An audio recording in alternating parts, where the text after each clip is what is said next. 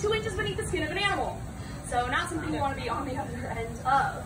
In fact, they do such a good job defending themselves, they don't have to deal with too many predators in Africa, which is astonishing, because if y'all didn't know, Africa is the #1 place on Earth that has the highest concentration of predators. They also have one of the highest concentrations of prey to counteract that, but they don't have very many predators that will willingly pursue them, and I'm sure that y'all can obviously see why.